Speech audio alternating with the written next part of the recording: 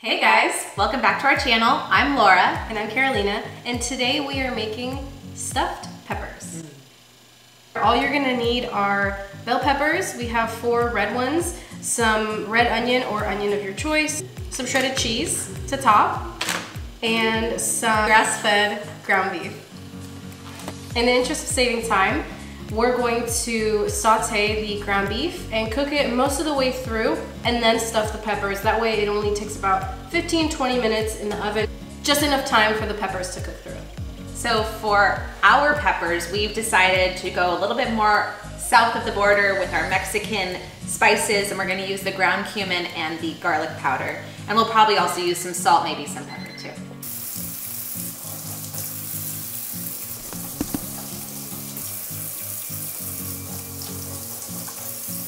All right guys, so we're gonna start by sauteing the ground beef, and then while that's sauteing, we're gonna get the bell peppers cored out and ready for all the ingredients to be put in.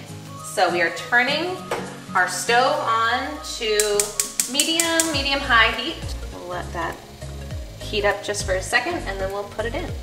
You don't need to add anything else to the pan to get it started, like olive oil or anything, because there's enough fat in the ground beef so it's not gonna stick in the pan or anything.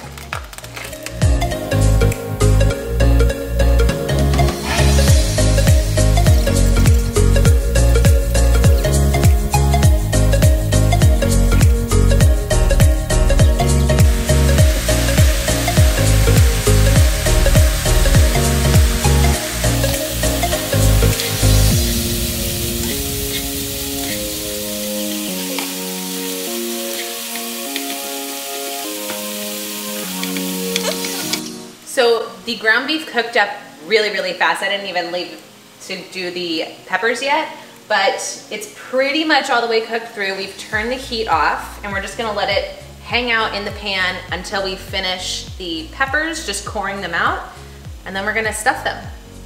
Stay tuned.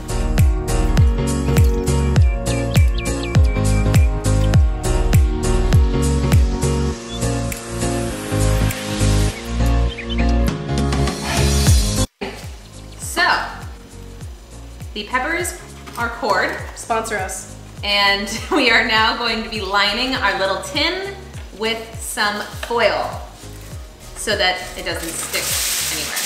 And it's an easy cleanup. Yeah, makes cleaning super easy. Just use whatever olive oil or butter spray you have. Just a little spray. Just a little bit. That's it. All right. Pro tip.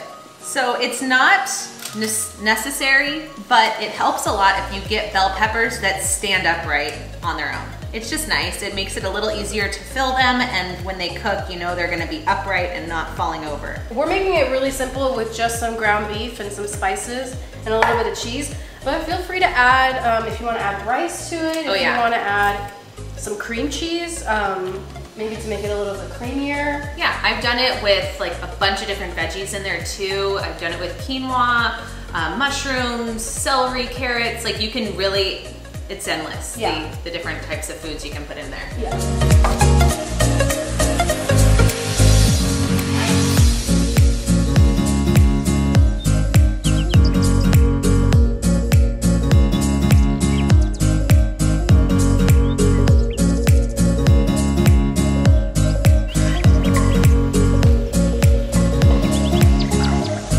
Okay, so we preheated the oven to 400. That's really all you need. 15-20 minutes, just keep an eye on them. The beef is already cooked through, so you're good there. And then don't put the cheese on yet. We're gonna put the cheese on at the very last, like 5 minutes or so.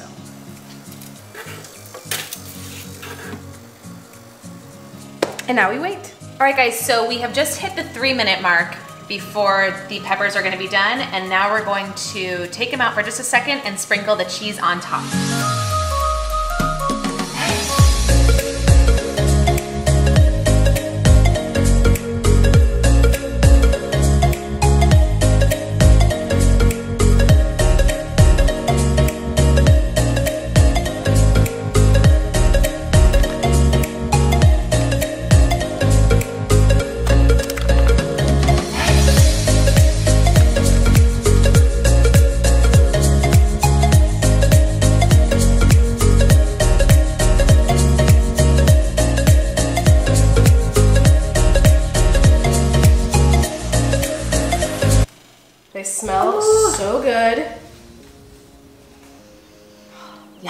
They're perfect. Yeah.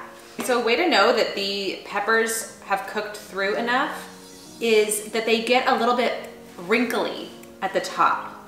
And then also just by feeling them, you can tell that they've softened. They're still holding their shape and they're looking good, but yeah, they're just a little soft. And if you like them a little bit crunchier, you can also mix in some breadcrumbs and then stick it on the broiler for 3 minutes, and that'll make it like very crispy on top. You have lots of options. Another thing I've done in the past that recipes have called for is if you want the bell pepper to be more done, that you put the bell peppers in the oven or the toaster oven first and let them cook through a bit, and then you put all the stuffing inside and then you cook them again one more time so they get a little softer. Okay, so we are going to plate it up and we're gonna do a taste test. Yes. All right. Which one? Which one do we choose? Okay. All right, here we go. Oh, it's so beautiful. Okay, so I'm not gonna lie. When I make these at home, I usually have 2 because they don't hold that much meat, but also if you're putting a bunch of veggies inside as well, then you're really not getting that much protein in there. Also, I love adding avocado on top of these too. The cheese is great, but so is a little avo. Can't go wrong. Or some sour cream. Oof. Yeah. Okay, we're going in, guys. Taste test. It might be really hot. I like it because, so I think we did 20 minutes in the oven. It makes it so the pepper is still crunchy, like it still holds its shape, which I personally love, because if it's a mushy mess, then it's just... Nobody wants a mushy mess. Exactly. Is it too hot? Oh.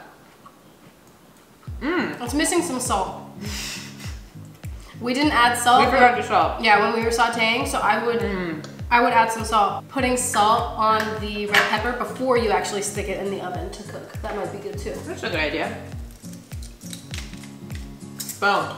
But yeah, guys, it's so good. Oh my gosh, this is really, really good. Yeah, it's really, really good. Is it really, really good? Oh, really, really good. Oh no. This guy's in my way. It's your first time eating. Yeah, hitting with some sour cream, avocado, even some salsa.